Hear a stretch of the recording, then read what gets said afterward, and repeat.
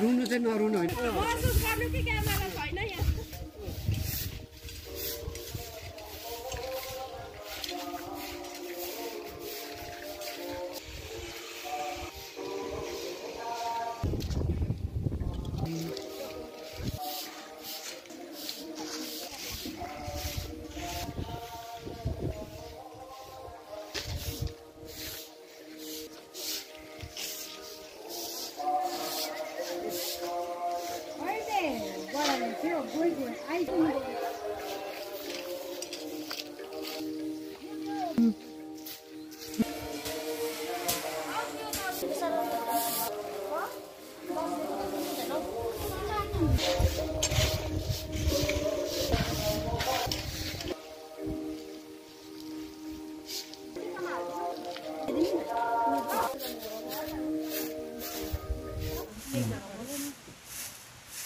First time हो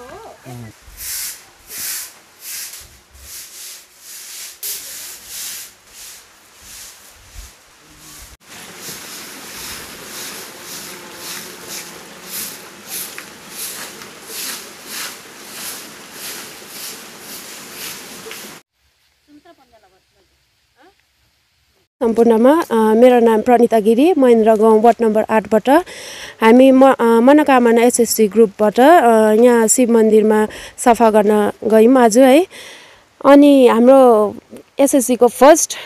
यो social work हो अनि हामी फर्दर पनि जाने छौं है हाम्रो चाहिँ अब के उद्देश्य छ यो सफा गर्नु भन्नमा चाहिँ हामीले मात्रै नभएर अरु पनि अब एसएससी ग्रुप हुनुहुन्छ है उहाँहरुले पनि अब टाइम मिल्दा उहाँहरुले पनि यस्तो सफाहरू गरेर यताउति है अब कस्तो हुन्छ यो जग्गा जग्गामा डस्टबिनहरू राखिदिएर अनि आफ्नो नानीहरुलाई पनि सिकाउने कि डस्टबिनलाई युज गर्नुपर्छ प्लास्टिकहरू डस्टबिनमा हाल्नुपर्छ है त्यो सब गर्नु अब जरुरी नै छ अहिलेको यसमा गठन गर्नु भएको चाहिँ कति समय भयो हजुर हामीले सिन्स 2022 बाट चाहिँ कोशिश गरेको तर लास्ट इयर चाहिँ हाम्रो टोटली फर्म भयो अहिले चाहिँ 1 इयर चाहिँ कम्प्लिट भयो हजुर जस्तो 1 इयरमा तपाईहरुले काई के त्यस्तै प्रोग्रामहरु गर्नु भएको छ अहिले सम्म जस्तो सफाई अभियान भयो अथवा अन्य सोशल वर्कहरु हाम्रो ग्रुपले चाहिँ पर्सनली चाहिँ फर्स्ट टाइम हो हाम्रो चाहिँ अनि महेन्द्र गाउँको सबैजना मिलेर चाहिँ एकपल्ट चाहिँ हामीले लास्ट इयर चाहिँ गरेको थियौं होम डाँडा मन्दिरमै हजुर मतलब अन्य केही त्यस्तो प्लानहरु छ जहाँ चाहिँ अब तपाईले अब आउँदो दिनहरुमा यो एसएसजी तपाईहरुको एसएसजी समूहद्वारा सफाई अभियान गर्ने भनेर विचारहरु राख्नु भएको छ कि हजुर त्यो चाहिँ अब मिटिङ हुँदै पछि हुन्छ हाम्रो एभ्री मन्थ हुन्छ है मिटिङ त्यो मिटिङबाटै हुँदै जान्छ अब जति सक्दो चाहिँ हामी फर्दर चाहिँ गर्ने नै कोसिसमा छौं यो चाहिँ अनि हाम्रो एसएससी थ्रुबाट चाहिँ अब सबै एसएससीहरुले चाहिँ अब सबैजनाको त टाइम हुँदैन है सबै आफ्नो आफ्नो काममा बिजी हुन्छ तर समाजलाई चाहिँ अब सफा स्वच्छ भारत अभियान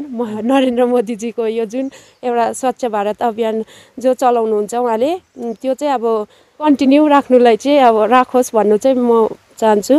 सोनी राई मनोकामना ग्रुपको प्रेसिडेन्ट र जति पनि यो भोइस अफ च्यानल हेरेर बस्नु भएको सबै सम्पूर्ण महानुभावहरुलाई पनि नमस्ते र आज चाहिँ हामी यो हाम्रो उद्देश्य चाहिँ के हो भने यो सरसफाई अभियान अन्त यो बाटोहरु सफा गरेर है बाटोतिर यसो प्लास्टिकहरु मैलाहरु मिठाको खोलहरु चाहिँ तपाईहरुले नफ्याँकिदिनुस् र यो मैलाहरु उठाएर हामीले डस्टबिनमा राखेर चाहिँ त्यही उद्देश्य लिएर चाहिँ आज हामी यहाँ मनोकामना ग्रुपको 11 जना सदस्य चाहिँ भेला भएर मन्दिर सफा गर्न गइरहेछौं र तपाईहरु सबैजनालाई यो अनुरोध छ कि यो मन्दिर वरिपरि कसैले पनि मैला नगरिदिनुस् भन्ने हाम्रो यो मनोकामना ग्रुपको सदस्य ग्रुपबाट चाहिँ तपाईहरु सबैलाई अनुरोध छ र आउने दिनहरुमा पनि हामी यसरी नै अघि बढ्ने छौं हाम्रो मनोकामना ग्रुपको 11 जना सदस्यहरु यसरी नै सफा अभियानमा जारी राख्ने छौं हुन्छ धन्यवाद हाम्रो एसएसजी ग्रुप मनोकामनाबाट सेक्रेटरी बोल्दै छु हाम्रो मुख्य अरु त अगाडिको साथीहरुले भनिसक्नु भयो हाम्रो मुख्य उद्देश्य भनेको चाहिँ सरकारबाट पाउने सहुलियत जति पाउँछ हाम्रो 11 जनाको ग्रुपले चाहिँ पाउनु पर्छ साथै हामी त्यो पैसा त्यहाँबाट आएको सहुलियतको उपलब्धि चाहिँ हामी ठाउँ ठाउँमा अब कसैले दोकान गर्छ कसैले कुखुरा पालन गर्छ कसैले गाई बाख्रा पाल्छ त्यसको लागि चाहिँ हामी सरकारसँग माग गर्छौं यो चाहिँ अब हामीलाई अड्काइराखेको हुन्छ जति पाउने सहुलियत चाहिँ हामीलाई जसरी पनि दिइजाओस् भन्ने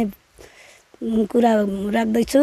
पैसाको अन्तरालमा हामीलाई चाहिँ सरकारबाट पाउने 10,000 रुपैयाँ सीसी लोन फर्स्ट दिइसकेको छ अब अझै पनि हामीले त्यो त्यो पैसा निकालेर चाहिँ केही दोकानहरू राखौँ, यसो कहीँ साफसफाइतिर अथवा केही यसको उद्देश्य चाहिँ सानो सानो केही त्यो 10,000बाट केही उन्नति गरौँ भन्ने सोचिराखेको छौँ। फेरि आउने अब यो पछि आउनेलाई पनि हामी त्यसै गरी राम्रै काममा प्रयोग गर्छौँ।